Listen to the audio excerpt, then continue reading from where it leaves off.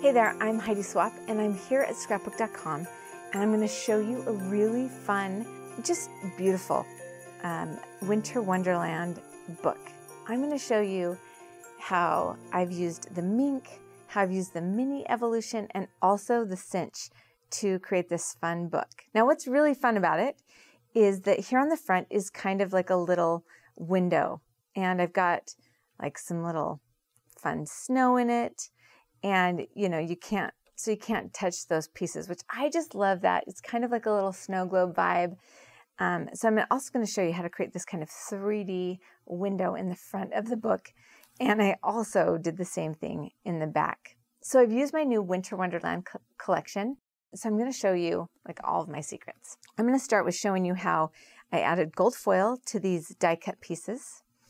I'm also going to show you the stamping, how I put together the front of the book. I'm going to show you how I added all these pages and binded it together. So sit back, buckle up, get a drink, and let's have some fun. All right, I'm going to start out. So these are my brand new dies, and there's 3 dies in the set, and I'll show you actually how the set comes. So in this set you get stamps and you get the 3 dies. So the word Christmas in my handwriting, this little deer, and also the wreath. All right. So what I have right here, these black sheets, we call them toner sheets. And it's a Minc product. So this entire sheet has been coated with a toner reactive Minc ink, right? So we're going to start with using this. Isn't it so cute? This is the mini evolution.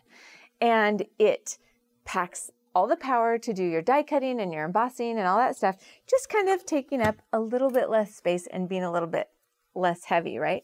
These are the little blocks and bases that you put through it. And the 3 new dies from my collection fit in it no problem. So we're going to start out by cutting this guy down so that it will fit through this 2.5 inch opening. Actually, let me measure it for you. 3 inch opening. Very important, right? So I'm going to go ahead and cut this guy just a little less than 3 inches. We're going to make sure it fits perfect. Now, here's kind of the trick. Before we start die cutting, we're super excited about that, right?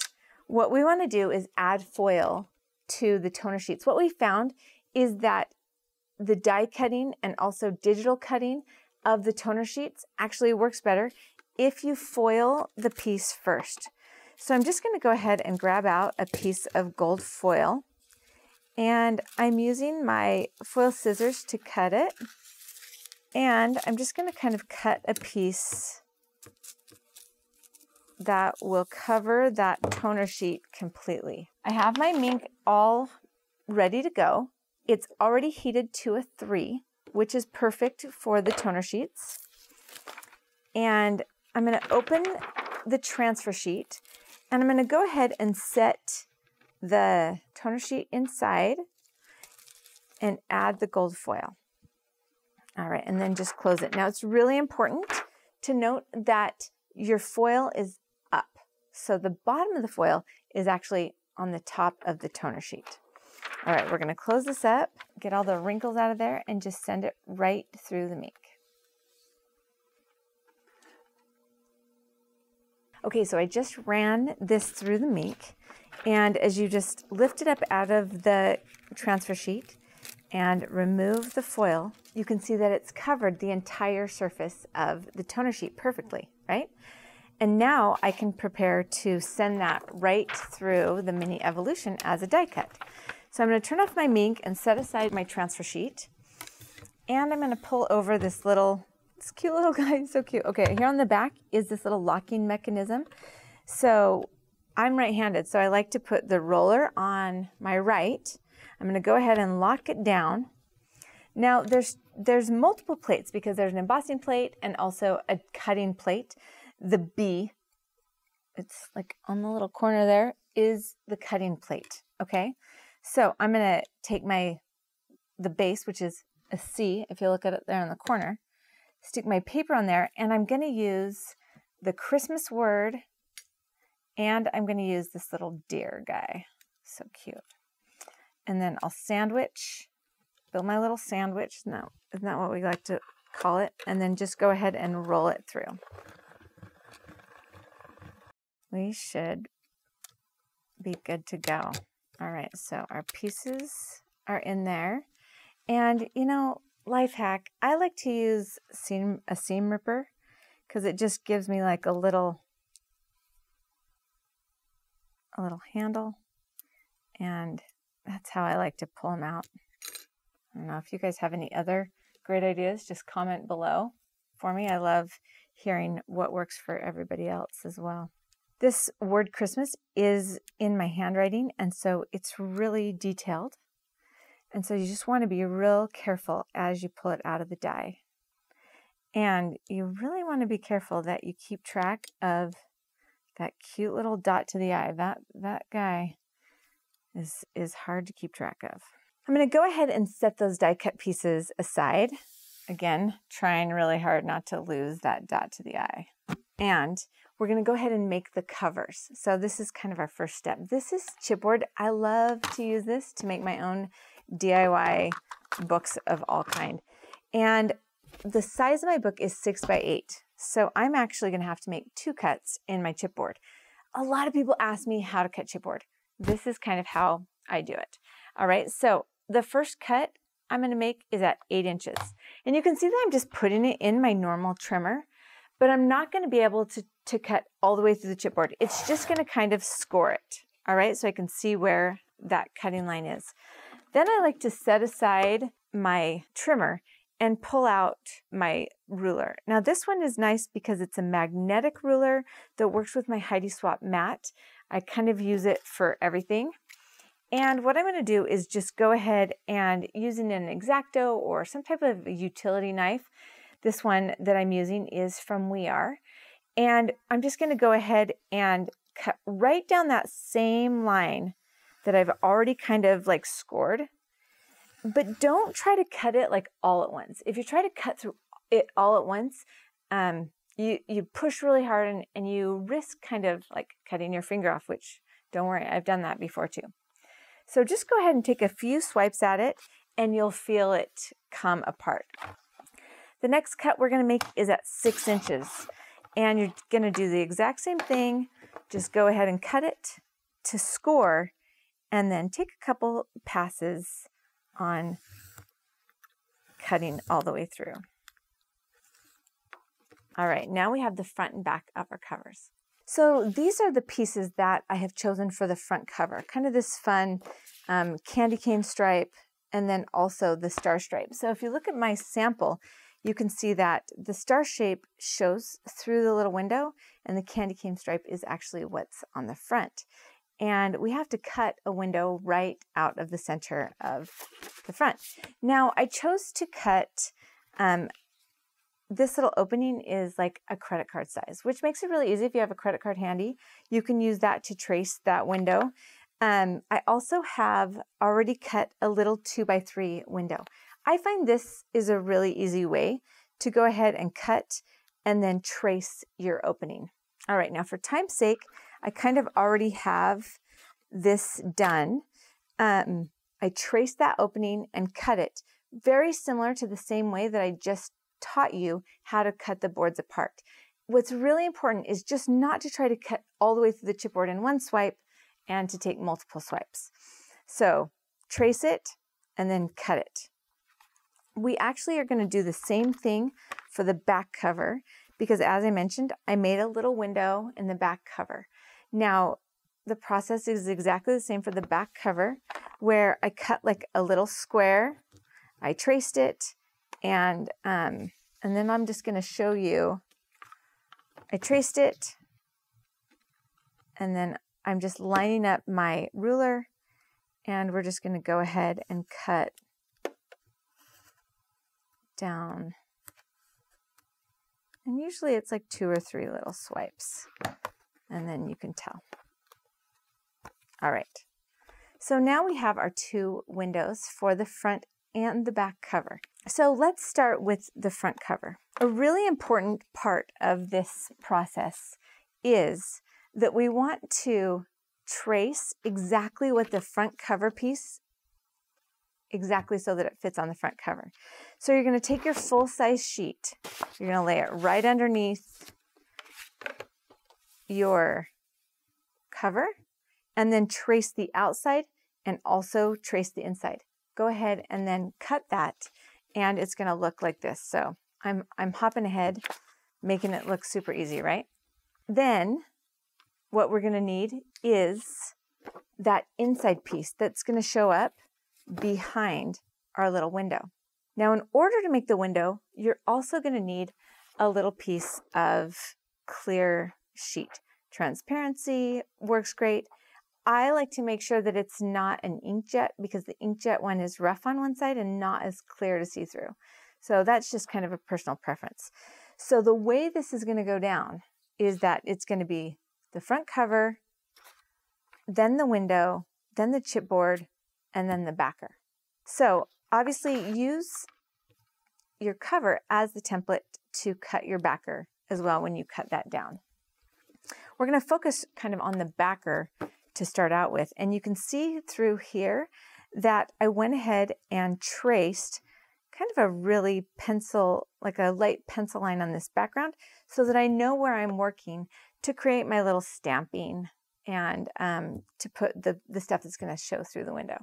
So I can set all that stuff aside, and I'm going to pull back in my cute little reindeer, and I'm also going to gather up my stamps. Now, I did use stamps from both of the stamp sets. This one is the stamp set that comes with the dies, and then this is the stamp set that is just all clear stamps. And I used a couple of different colors. Let me show you what I used. I used the black archival from Ranger, the red geranium, and then also the fern green. These are the best, the colors that I like the best that go with the collection, and the stamps that I like as well. So I'm just using really small stamps for this particular project because they're just kind of going in this teeny small area. So I'm going to use this circular acrylic block that is from Scrapbook.com. All right, now, because I'm going to kind of work around my little deer guy, I'm going to go ahead and adhere him in place so I know where I want to work. All right, so just put a little adhesive on the back, and then go ahead. I kind of floated him above the bottom just a little bit because I did kind of add a little bit of fake snow, so that worked. All right, now I'm going to go ahead, and I like this little Season of Giving, and I stamped that in black.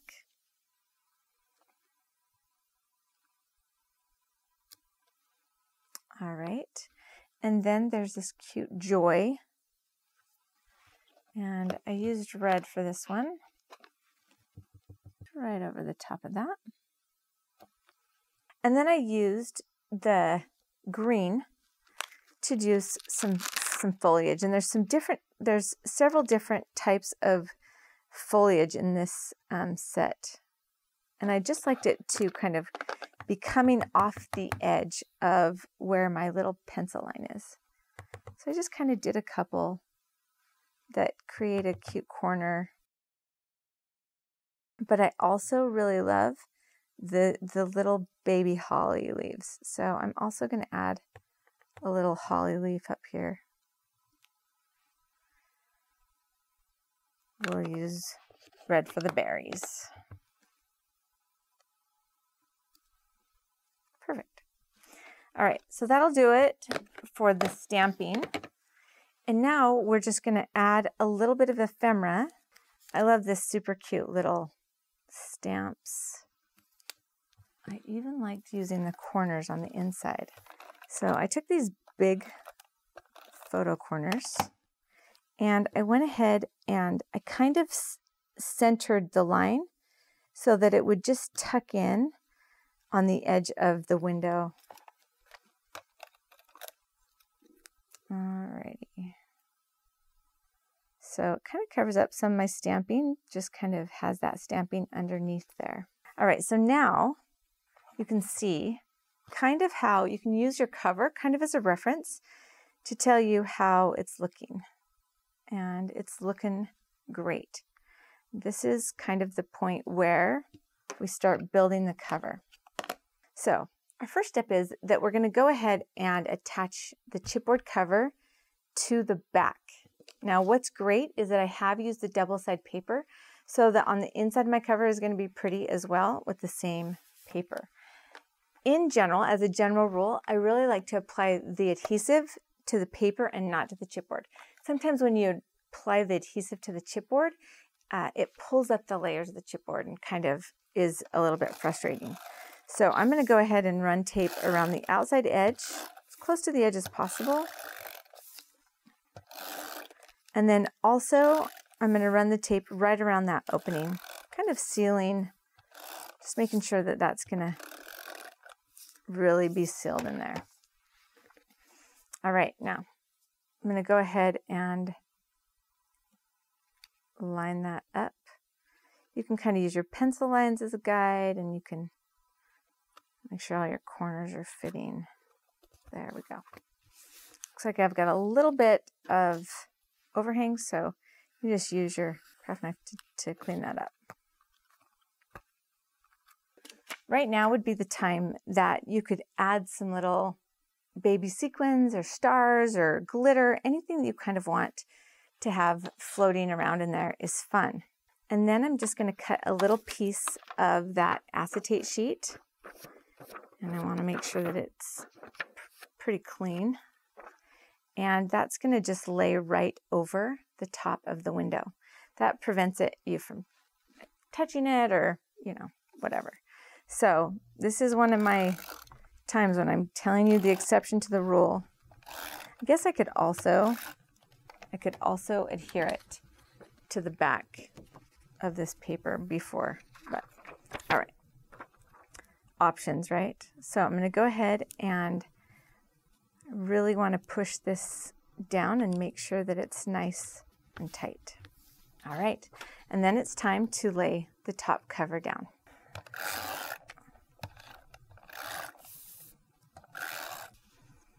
Okay, go ahead and adhere that, making sure that it really lines up with the window.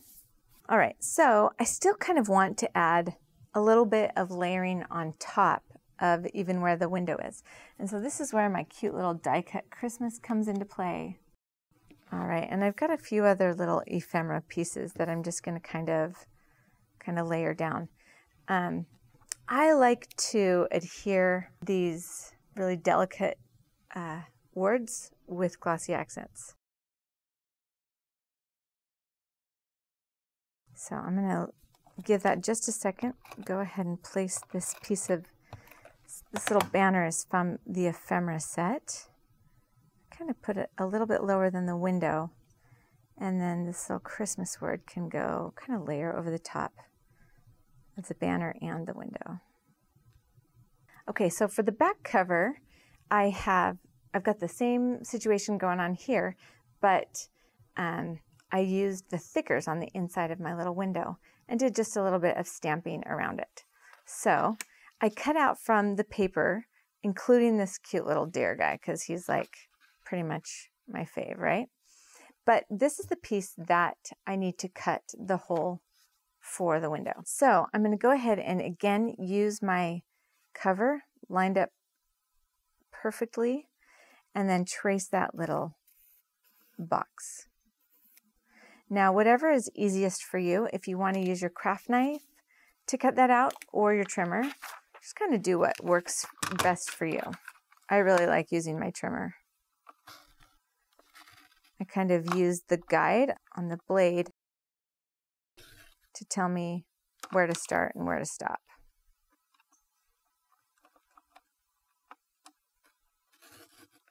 All right, we'll pop that right out. So now this just kind of goes right over.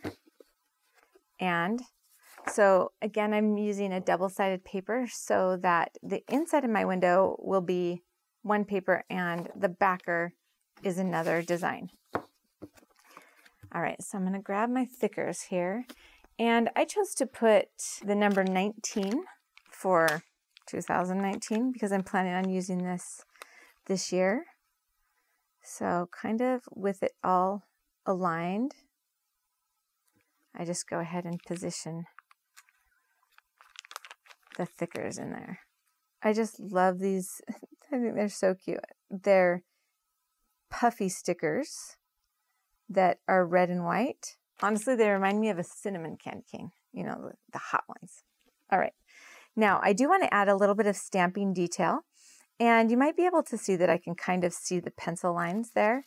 So I'm going to set that aside and just go ahead and erase my pencil lines. And we're going to go back to our stamp sets. And again, I've just kind of used pieces from each stamp set. I used the Mary, and I just kind of centered that right under the window. And then I just used a little bit of the greenery, kind of create a little green.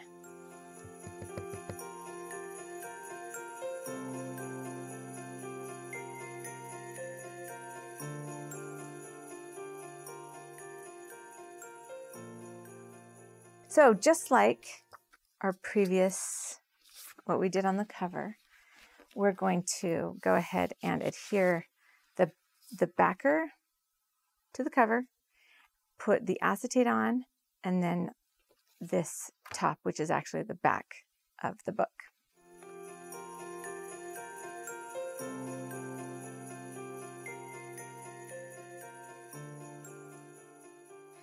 And I'm going to adhere the acetate window to the back of the cover.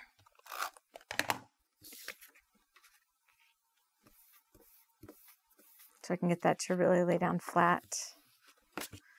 And then we'll adhere this over the top.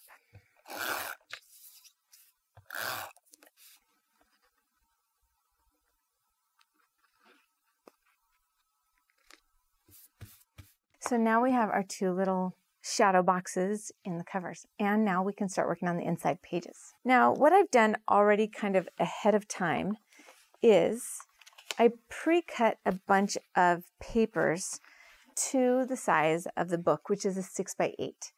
And this is where my old friend, this is, I mean, like if we're really talking about Christmas and Christmas gifts, this is seriously the best.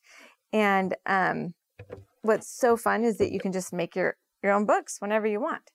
So let me just kind of show you exactly how it works.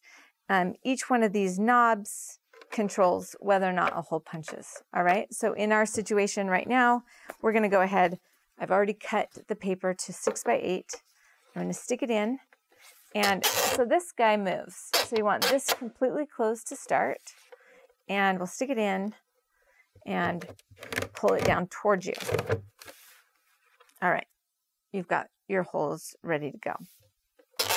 Then you open this all the way up, put your paper all the way down to the edge of it, and then push down this little guide. That will ensure that the lines are gonna line up. Now for me, if I were to punch all the holes down, there would be one hole that was kind of halfway on and halfway off. So it's kind of tricky to see. I'm just gonna pull the number 4 out and press it down, remove the guide, and what happens is it doesn't punch that next hole. So very handy, right? All right, we're going to do the same thing for the covers. So you're going to want to make sure that you're punching down the side that is appropriate. So this is the front cover. So I'm going to want the holes on the side, on this side, and this is the back cover. So I'm going to push that number 4 back in, press all the way down, slide the arm out, push down the guide, pull out the 4, and press down. We'll do the same thing for the front cover.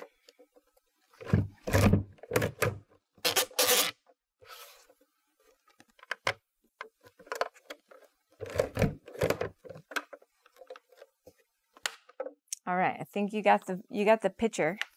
So I went ahead and, like I said, I already cut all of the pages that I want to add into the book, and I'm going to show you how to bind it, just kind of for the sake of time. So, full disclosure here is that I also cut up the little cut apart sheet. And so these can also, and we'll just do this real quick, and I kind of like to sort of stand back and kind of eyeball where the holes are going to be so that I make sure that I get the holes kind of centered on those little pieces that I'm going to add into the book. All right, one more. Perfect. Okay, so this edge of the cinch is actually where we go ahead and place the coil to hold it while you build the book. Now this is immediately where people tend to go wrong because they want to put the back cover on the book because that sort of makes sense.